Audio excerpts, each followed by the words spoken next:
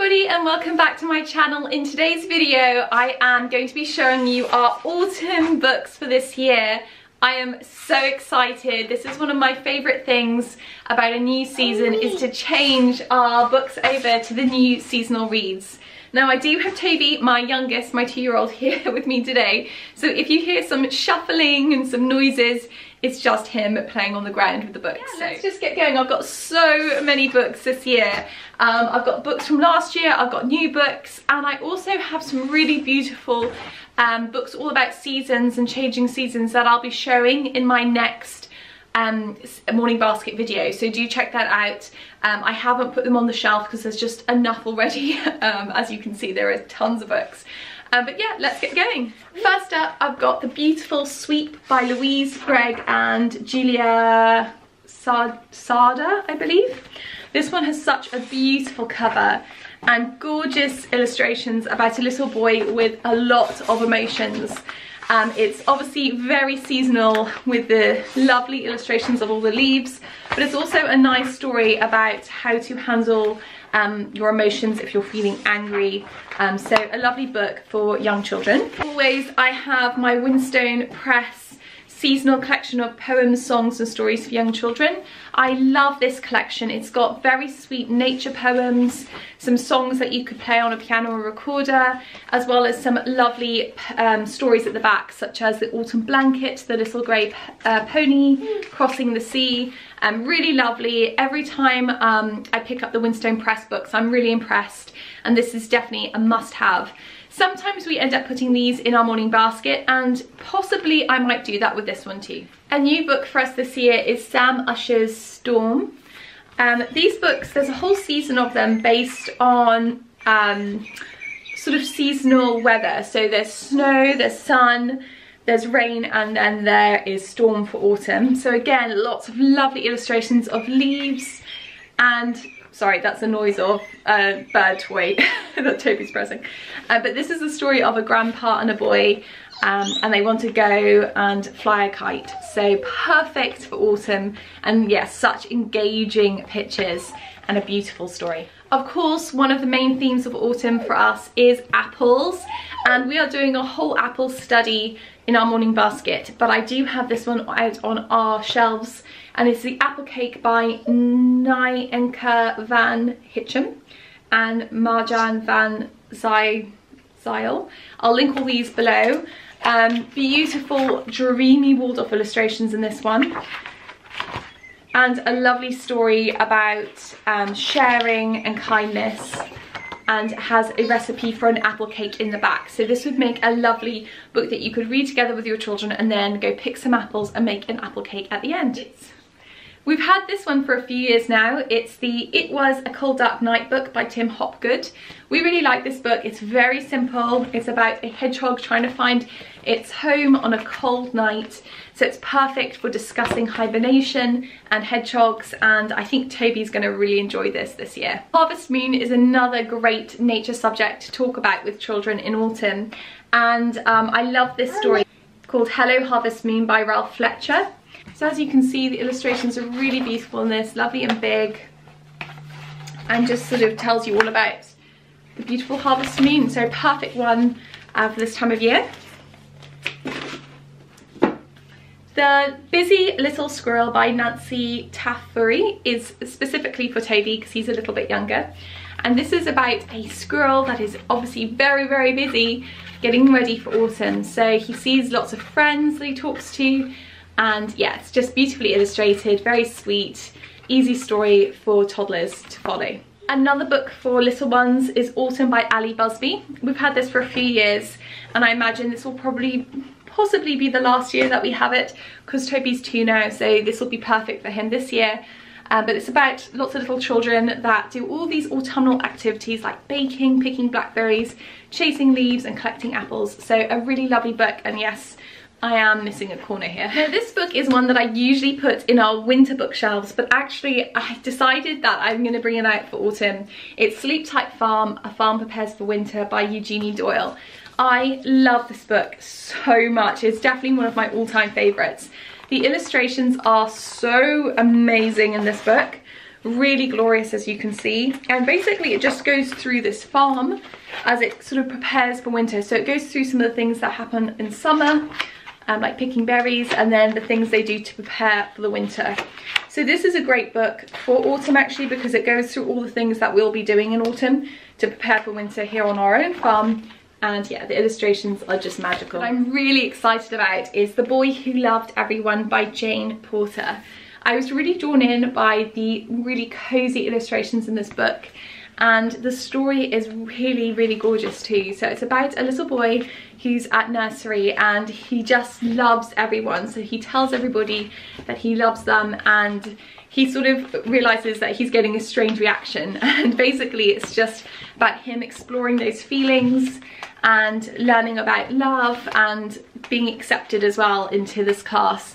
So really beautiful, highly recommend this. I'm just absolutely obsessed with the pictures in this, and I can't wait for Rupert to see this because I know he's going to love the story and love the pictures. Another new one is What to Look For in Autumn. This is a ladybird book, and this is a new edition, and it goes through all the things that you can see in nature in autumn, like mushroom season, the bug hotel, and then it has a little bit of writing here. So this one is just perfect for slightly older children, so for my 4-year-old plus, it's perfect. Great for a little bit of nature study, and again this would work really well in the morning basket as well. I've just got it out of my shelves for now, but yeah, I might move this into my morning basket. Up in the Garden and Down in the Dirt by Kate Mesner is another book that we've had for a while. This is a beautiful book. If you haven't already got it, I highly recommend it. It's one that works all year round because it talks about the whole sort of seasonality of what a garden looks and feels like and all the jobs that happen on it. The illustrations are very, very well done, very beautiful. Nice easy story to read or to read out loud, and yeah, just really gorgeous. Perfect, I think, for, like I said, any time of year, but we're going to read it in autumn this year. A new book is Leaf Man by Lois ehlert. This is one that I tried to buy last year, but for some reason my order got cancelled, and I'm excited that I finally got my hands on a copy this year. So I haven't even looked at this before, but I get the idea that it's pictures made up of leaves. So really interesting, like cutout here, which is so beautiful, and so much fun with these sort of animals and people and things like that made out of leaves. So my idea with this one is to obviously read it together, and then we're going to go out and pick some leaves and try and create some pictures using this book as inspiration. This is a real autumnal classic, so yeah, I'm really, really glad that we have a copy this year. So moving on to the next row, and that's quite enough books already, but of course you know I'm a book addict, so I had to get more. I've got Kennard Pack's Goodbye Summer, Hello Autumn. This is a story about transitioning from summer to autumn. So lots of lovely summery pictures to start with, and then things like leaves and rain and all the changes of colours throughout this book. So a lovely story to introduce the idea of seasons to children. The Foxwood Treasure by Cynthia and Brian Patterson. This is a book we've had for a while as well. It's a second-hand book, so it's a little bit tired already, but it's just holding on in there. And this is a little bit of a longer story, but perfect for a gentle chapter book style book that I'll be reading with Rupert. Great illustrations. They remind me a bit of Brambly Hedge. I don't like it as much as I like Brambly Hedge, but I still think this book is very sweet, and yeah, we'll read this kind of like a chapter or a couple of pages at a go, and yeah, I think Rupert's gonna love this year. I couldn't be without a Shirley Hughes book, of course, and this is Autumn from the wonderful Nursery collection, which is now actually a lot easier to get hold of if you've been trying to find it. It has seasonal poems throughout the book, and it's just like a small little book because it comes in a pack of different things. Lovely illustrations, and yeah, I just think this is lovely. Rupert knows this book pretty much off by heart by now, but I'm excited to introduce it to Toby too. A new one for us is The Apple Pie Tree by Zoe Hall. I got this second hand, but it's a lovely book all about the story of apples, where they come from, how they get pollinated, and then at the end all about picking them and making a beautiful apple pie. And I'm pretty sure there's a recipe at the back. Yeah, there's a recipe at the back, so a little bit about how the bees help the apples grow, and then there's a recipe there. So yeah, really pleased with that, and I think that's going to be great as part of our apple study. I've got here Fletcher and the Falling Leaves by Julia Rawlinson. We've never had a Fletcher book, and Fletcher's this little fox here, but I've seen lots of great reviews about the Fletcher series, so I was really excited to get ourselves a copy of this autumnal one. There's ones for all seasons, and the pictures in this are actually very Waldorf inspired, very gentle and dreamy, and the story is all about this little fox Fletcher, and he's very worried that the leaves are falling off the tree, and he tries to put the leaves back on.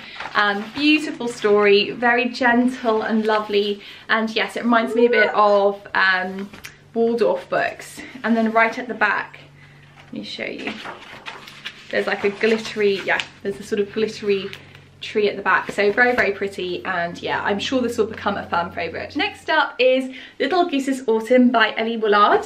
This is part of a series. The first book is called Little Bear's Autumn, Little Bear's Spring, sorry, and then this is the autumn version. So this is the bear that's in the spring book, and then this book is all about this goose learning about migration. So he's sort of finding his way, and yeah, it's absolutely beautiful, reads wonderfully, and yeah, I'm really, really excited to read this to the boys. I am a firm fan of Daniela Drescher, even though I can't pronounce her name, and this is one of her books. It's called In the Land of Elves, and I really couldn't help myself because I just thought the cover was so beautiful in this. And the back reads, follow the secret world of the elves and their animal companions in amongst the tree roots and fields through the seasons. So again, this covers all the seasons, but I just thought it would be nice for this kind of transitional time of year. So I'll just give you a quick peep inside. I love the dreamy Waldorf pictures in this, and I love all the little pixies and elves and fairies. I just think it's very magical and really nice one for autumn actually. There we go. I've got a few hedgehog themed books. Rosie Wesley's The Very Helpful Hedgehog. We've had this for years now. This is about a little hedgehog and a donkey and some apples. Great illustrations, quite funny as well, which is good. And yeah, just a favourite with the boys always. I borrowed this one from the library, but I am so glad I did, and I'm definitely going to pick up a copy for ourselves permanently. And this is Say Hi to Hedgehogs by Jane McGuinness. This is part of the Walker Books nature storybooks, which have like a whole collection of beautiful books all about nature and various things that happen in nature. This one follows a hedgehog, and it's a great book for learning about all the things about hedgehogs, and the illustrations are really superb in this. I read it briefly a couple of weeks ago just to sort of see what it was like before I read it to the boys, and I have to say this is absolutely fantastic. I love this page here. It really does cover all the things that you would want to know, and I learned quite a lot reading about it too. So yeah, just so gorgeous. And I think, even though I probably said this a lot already, I think this is one of my favourites, and it was such a surprise. I didn't expect this to be so good, but I do highly recommend it. And if you want to pick up just one hedgehog book, I think this would be the one. Of course, Brambly Hedge, I mentioned it before, always a favourite here, and it's written by Jill Barkley. This is the story of some little mice and some of the adventures that Primrose the mouse gets up to, and it's just so beautiful, wonderful illustrations, very, very cosy. And yeah, just you can't go wrong with Brambly Hedge. It's a slightly longer storybook. I remember reading this when I was about 6 on my own.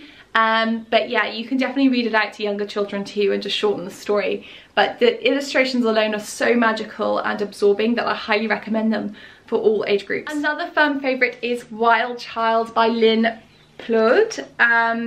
This is such a beautiful book. It's all about Mother Nature trying to put her wild child down for a nap, and the wild child is autumn basically, so she's sort of trying to put him to bed, and then winter will arrive. So lots of wonderful and beautiful evocative language in this one, and gorgeous colours, again very Waldorf inspired.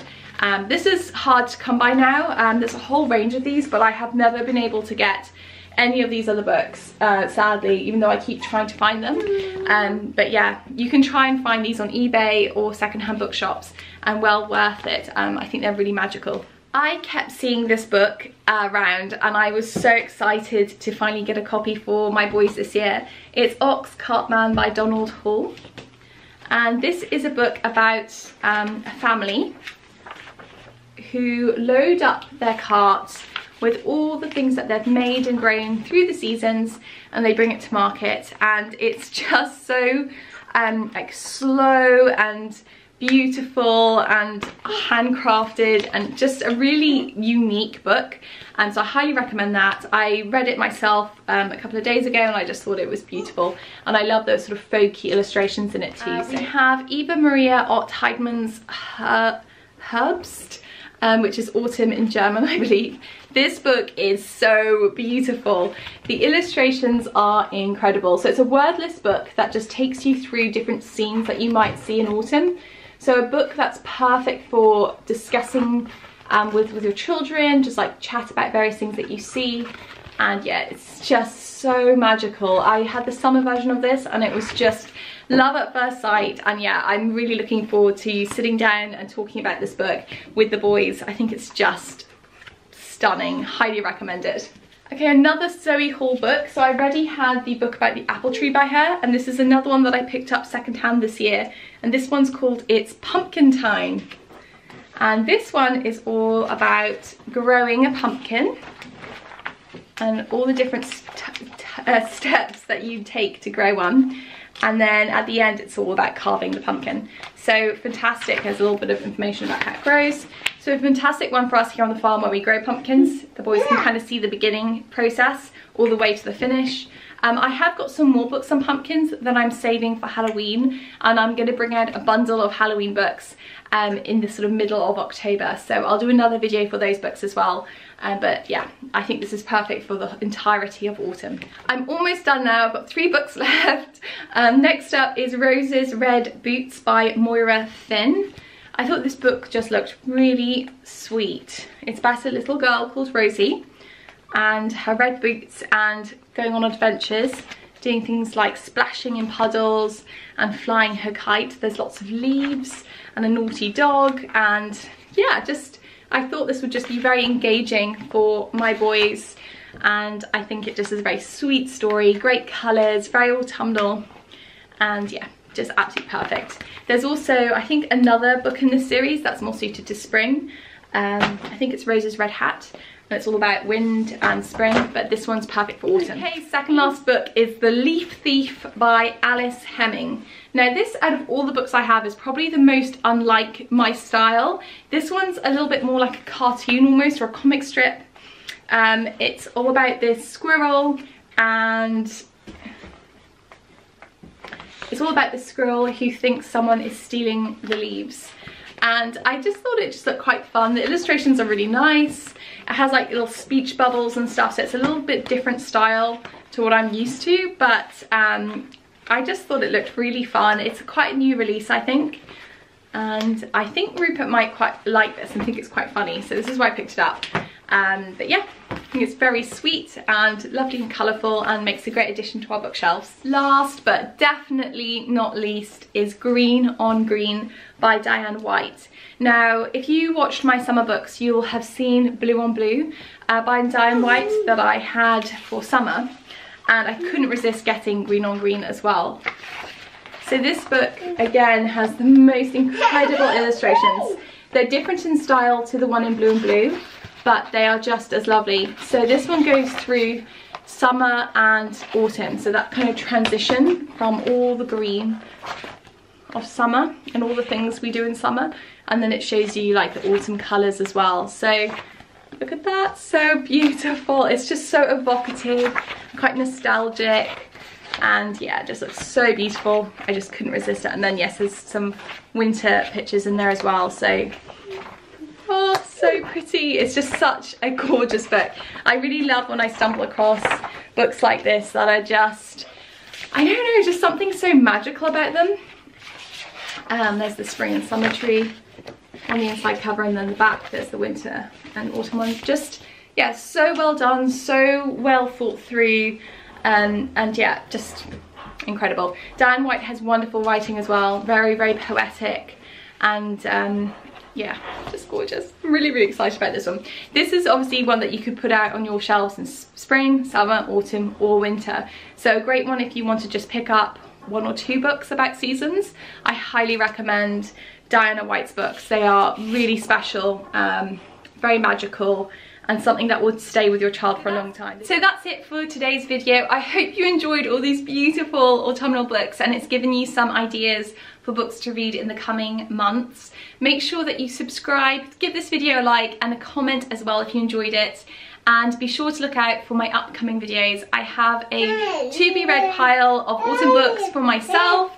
I also have some Halloween books that I'm going to be sharing with you, as well as a beautiful autumn basket. So keep your eyes peeled for that.